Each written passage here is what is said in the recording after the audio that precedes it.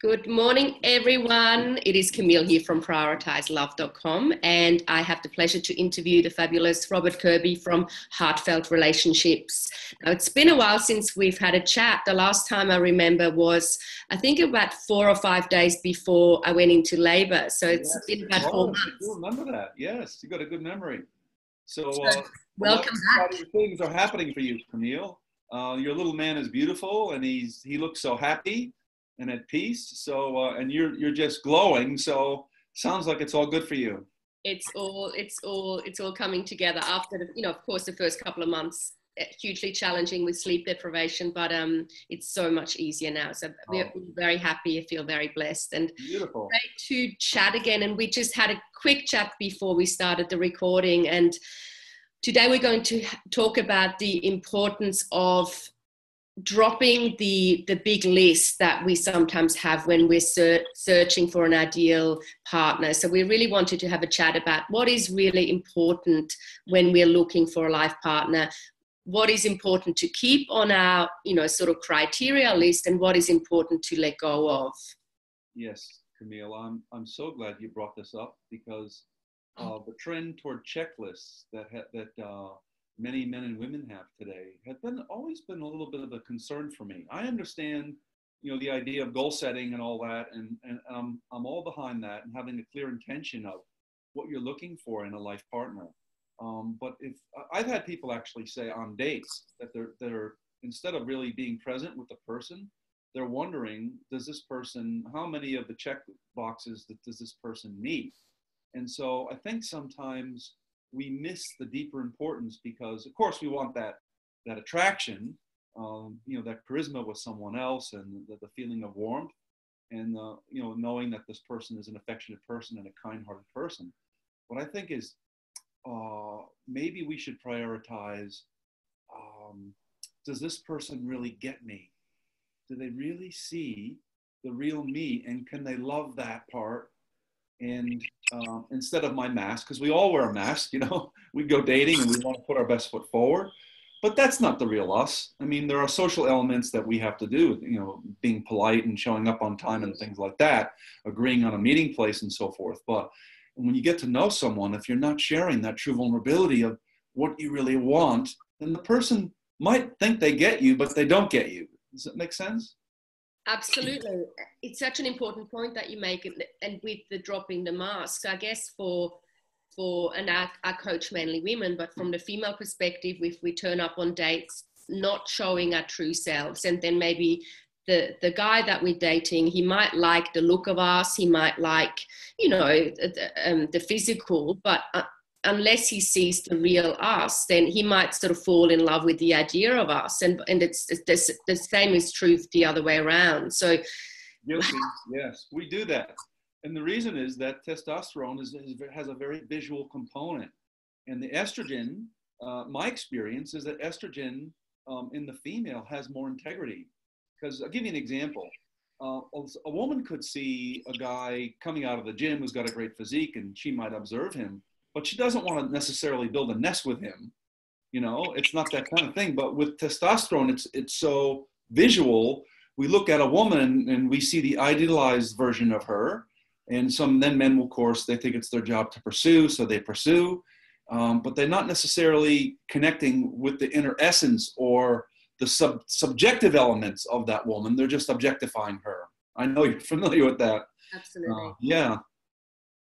So what is the key for people who, I guess another question I was going to ask before that question is, how do we get in our own way from actually really receiving the love that we crave? Like, how do we have those maybe false criteria that actually is our own way of sabotaging a potential great relationship?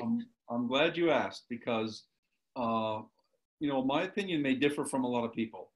I think it's a protection. And so what happens is if you like someone, but they don't tick all the boxes, it's an excuse to step back instead of stepping forward.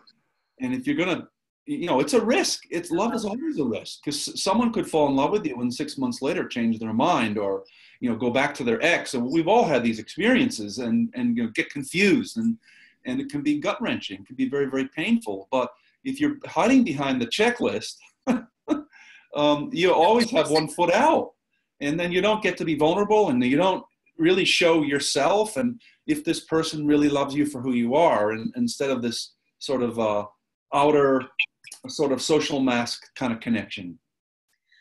Yeah, that's a super important point you make, because I talk to a lot of women who they often meet someone and they say to me, like, he was nearly right, like, but it just, no, that just wasn't quite, this didn't quite, you know, this box wasn't quite ticked, or, and it's an ongoing pattern. So what you're saying is that tends to be their way of protecting themselves, so they don't have to take that risk of really entering something that could really give them what they want, but it's also scary because they're getting closer to connecting on a real level.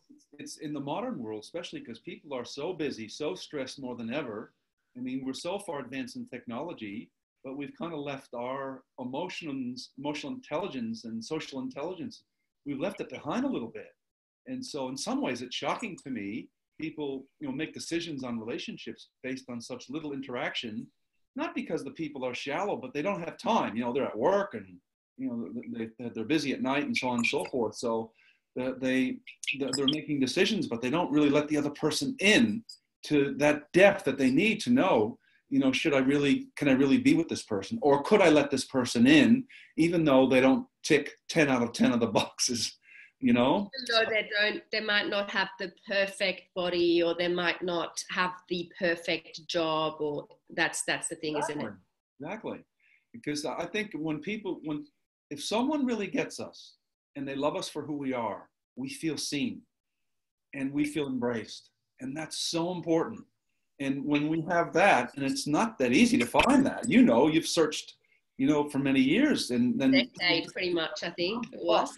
What you did, Camille, is you did so much work on yourself to clear the patterns from childhood and from previous partners, that you were really in the moment. And when we're really in the moment and we're not still attached with that filter of who hurt us, then we can really drop that social mask. We can drop our defenses and let that person in. And maybe it will work, maybe it won't. But at least when we're that vulnerable, we're that open, there's a much better chance of connecting and really being seen and felt and heard. I love that. Tell me a little bit more about what that might look like or feel like for someone to be seen for who they truly are. Like, how does a woman or a man know that the other person really sees their true self?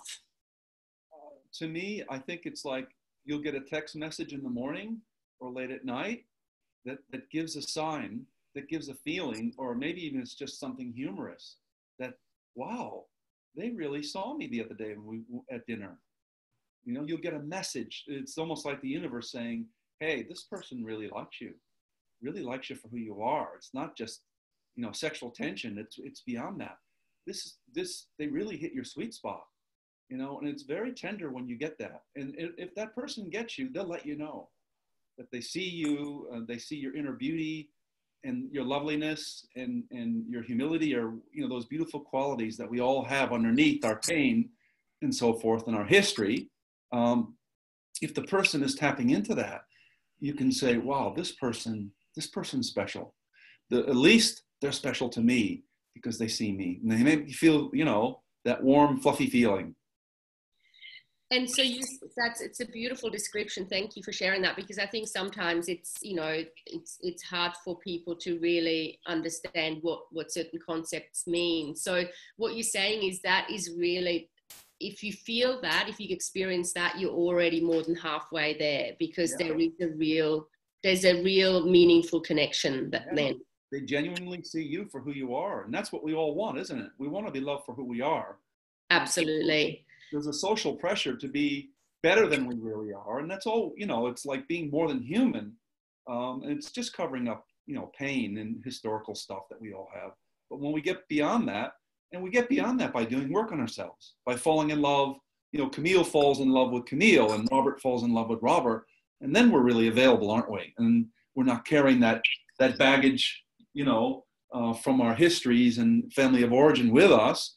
And it's hard to let it go completely, but we can let it go to a point where all that energy that's trapped in the past comes back into this moment, and we have that to share.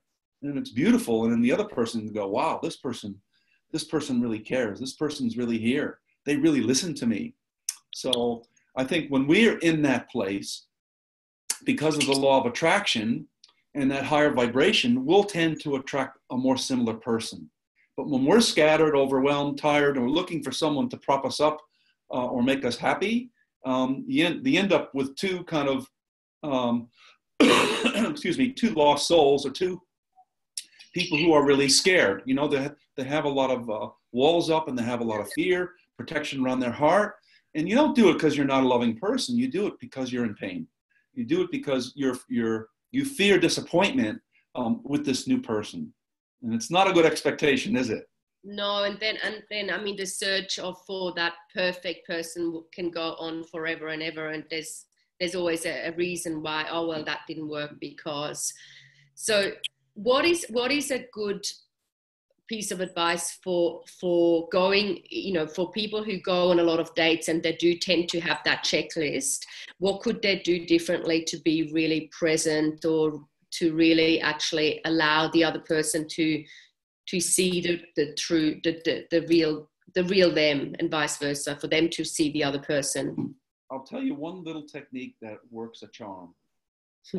We tend to be hard on ourselves, and to that degree, we'll be hard on other people.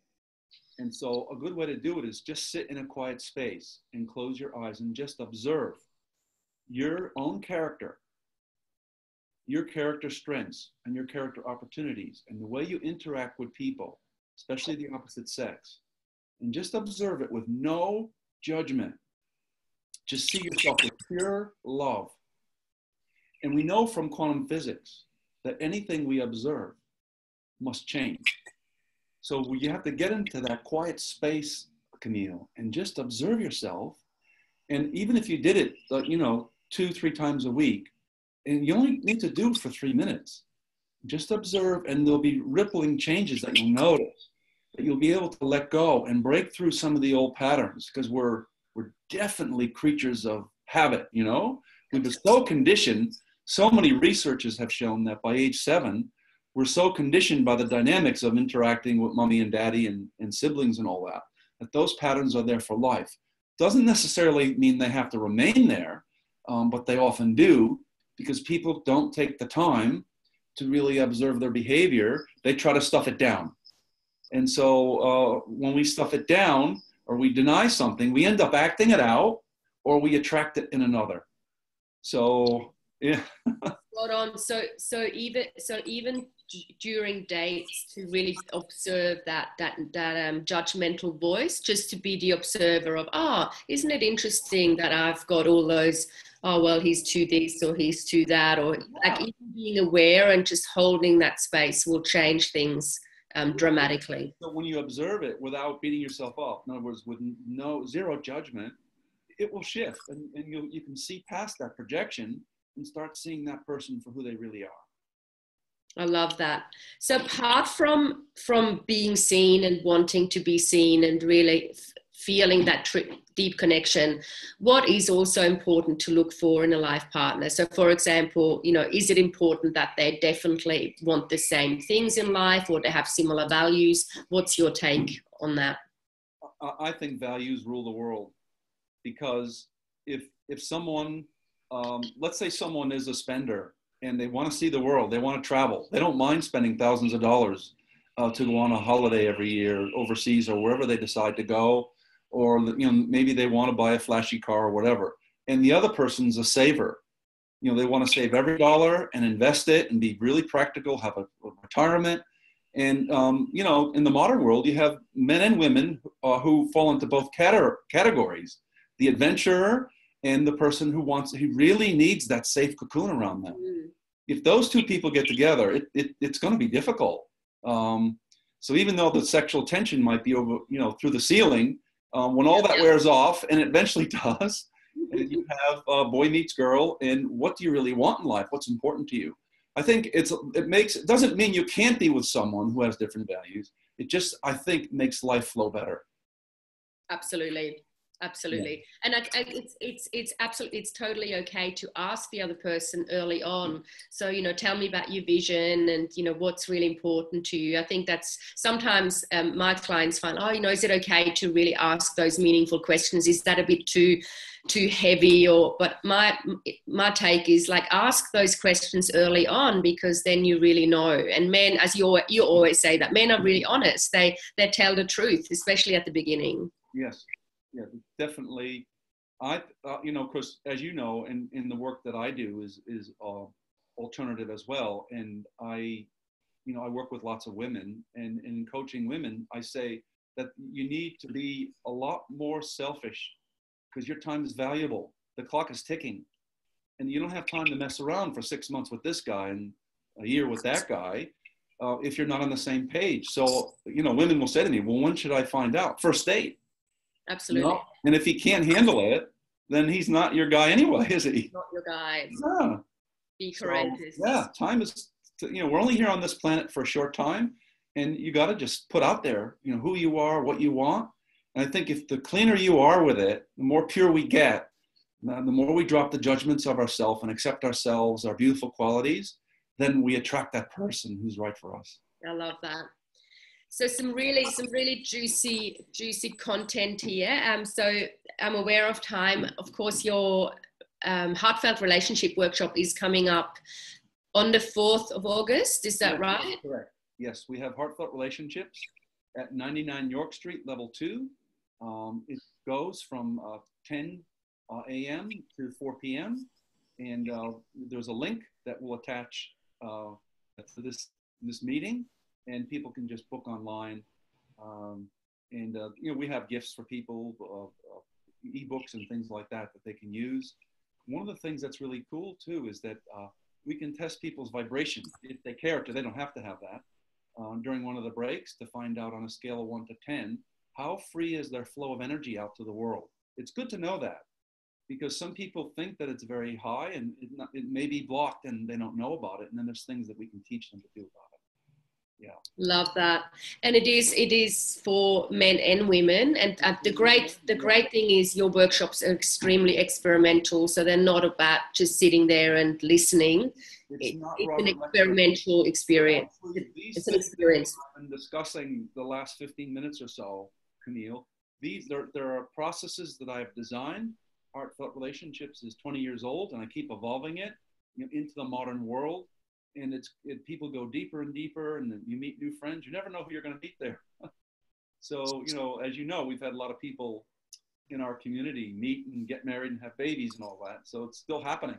I was just going to share, actually, this is it's spot on, because one of my past clients attended your workshop, and then I think she did attend like a full weekend workshop with you as well. Yeah. And we haven't been in touch in a while, and I knew she got married about a year and a half ago, and I just kept on thinking of her, and I sent her a message yesterday, and I said, what's happening? She's like, Camille, guess what? I'm 7 months pregnant. Oh, and she sort of wanted to keep things quiet for a while, and yeah, she said, isn't it great that my dreams came true? And it gives me goosebumps even talking about that. And then I said to her, well, your dreams came true because you really made it happen. Yeah. You know, so she did the work. And yeah, it's just such a beautiful story, because I remember when she first came to me, she said, I just don't think it's going to happen for me. It's just not my path. I've done everything, and it's still not working. And I'm like, come on, we can do this. And so it was the combination of my work and your work that really turned things around for her. So wow, super exciting. Oh, I said I'm very happy for her, and that she deserves it.